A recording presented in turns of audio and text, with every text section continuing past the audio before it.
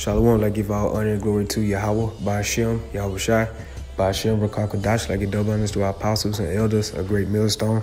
Salutations to all you sincere brothers pushing his word across the four corners of the earth. And this is an article from the SouthAfrican.com, and the title says, Nipsey Hussle killing linked to the death of Dr. Sebi. Is there a lot more to this, or are we reaching? And this was published on April 1st, 2019.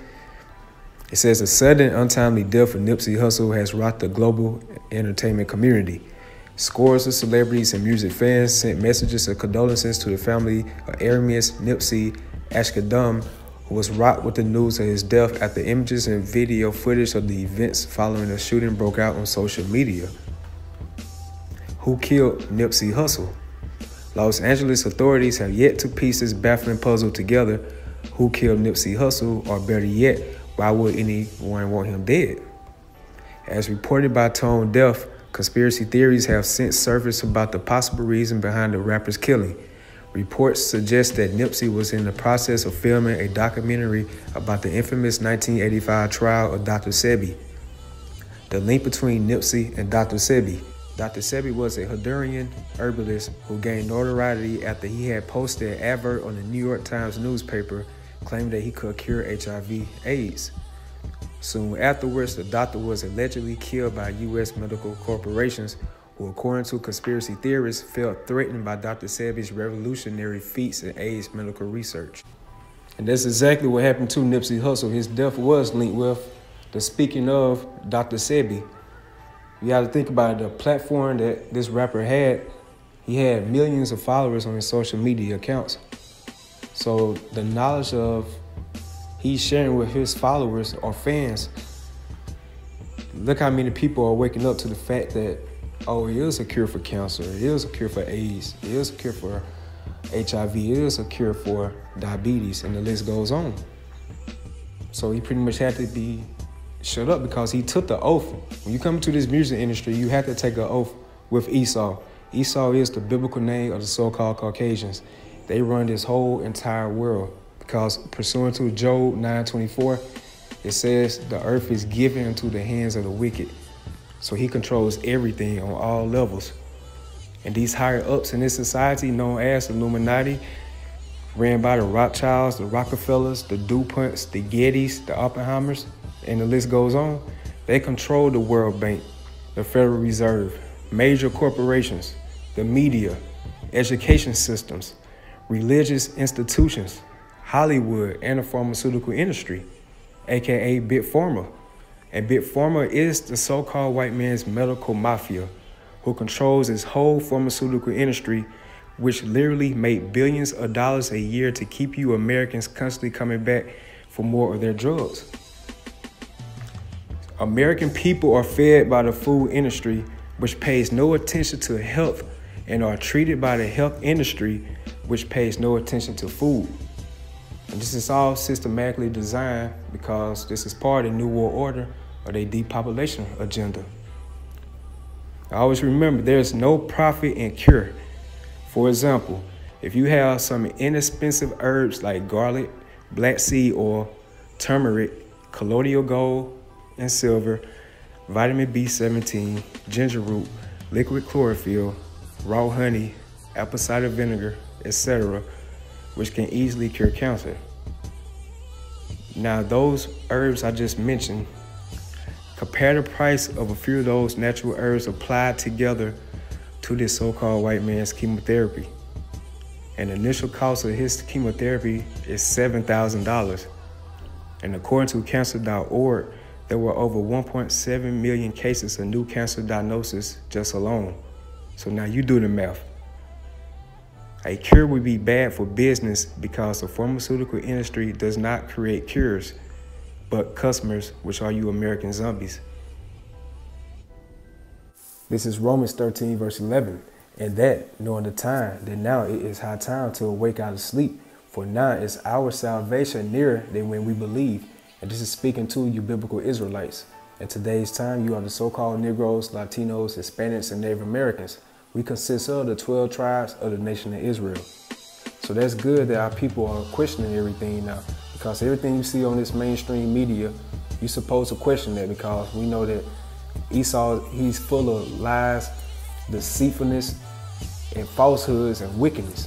So it's good you question the so-called white man on that level.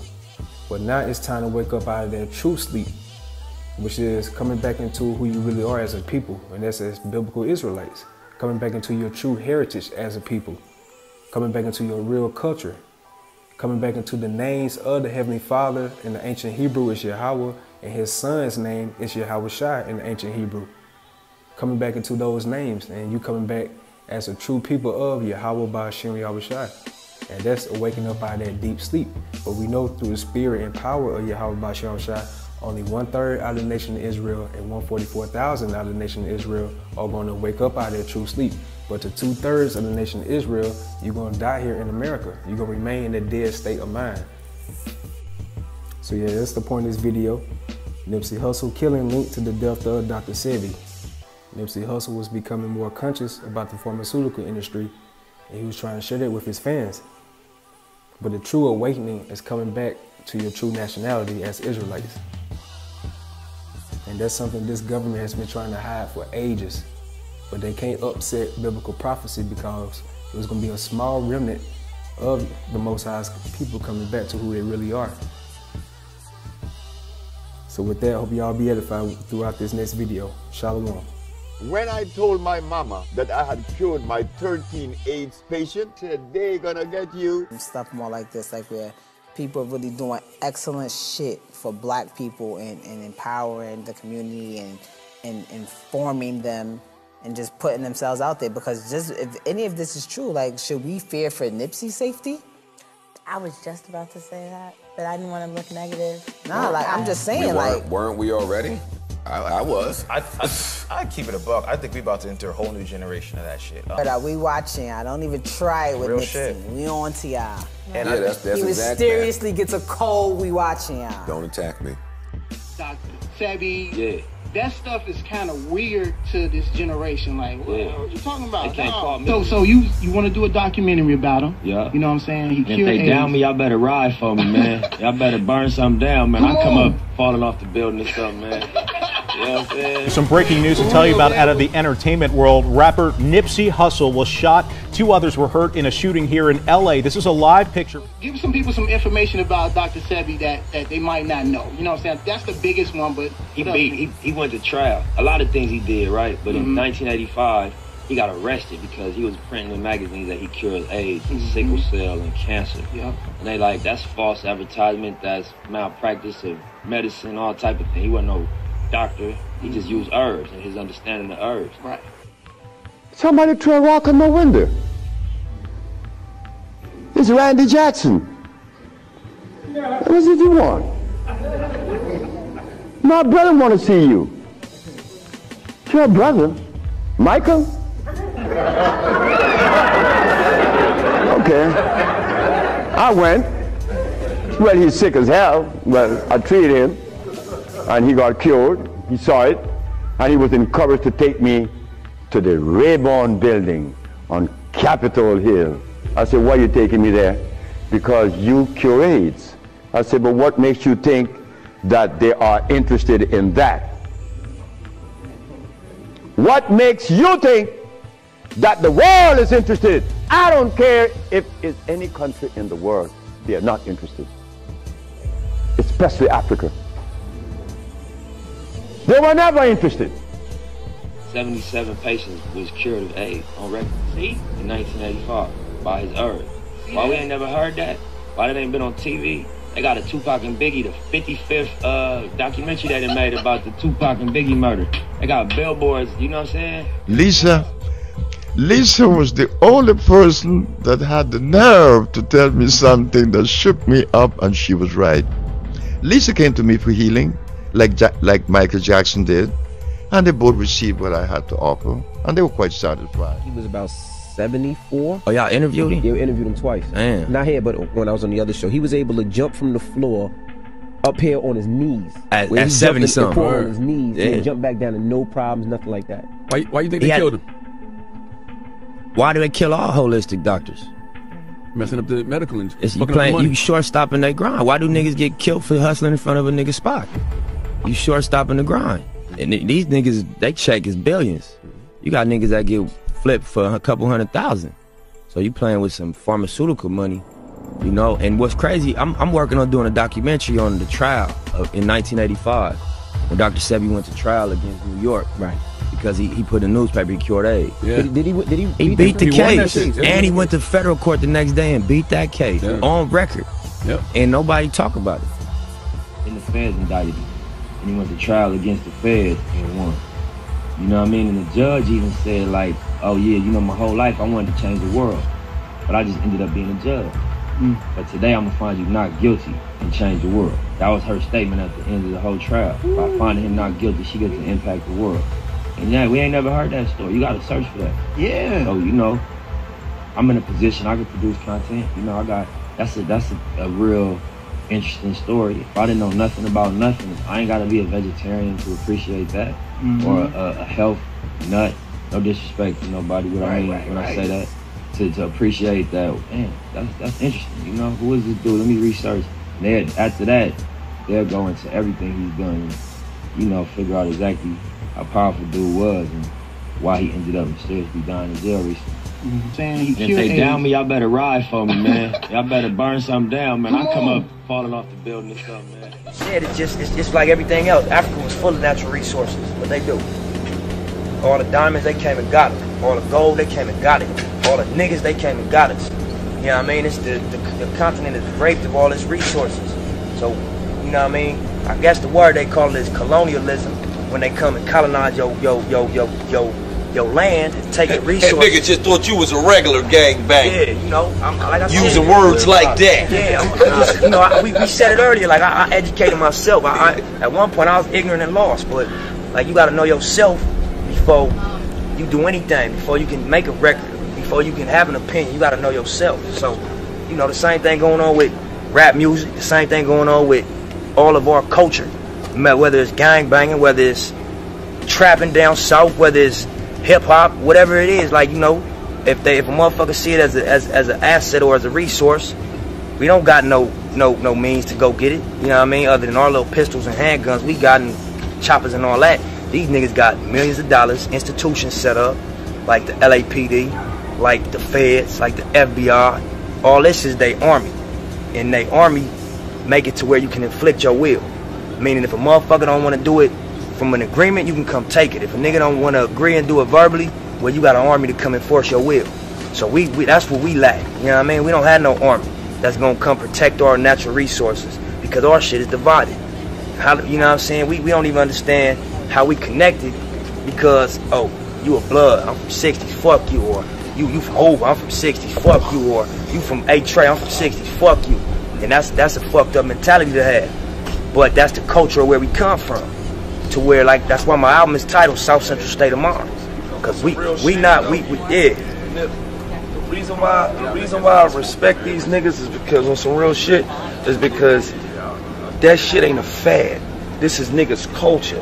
I don't respect niggas that's rappers running around and you from a city where that ain't even your culture and you throwing up a red rag or you throwing up a blue rag. Man, y'all niggas is faker than a motherfucker, man.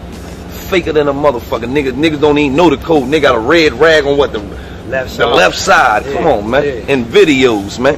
And promoting that shit to the kids like that's what's up. And that ain't even your culture. I could respect LA niggas. I could respect niggas that whose cities that's what they embrace. That's what they grow up under.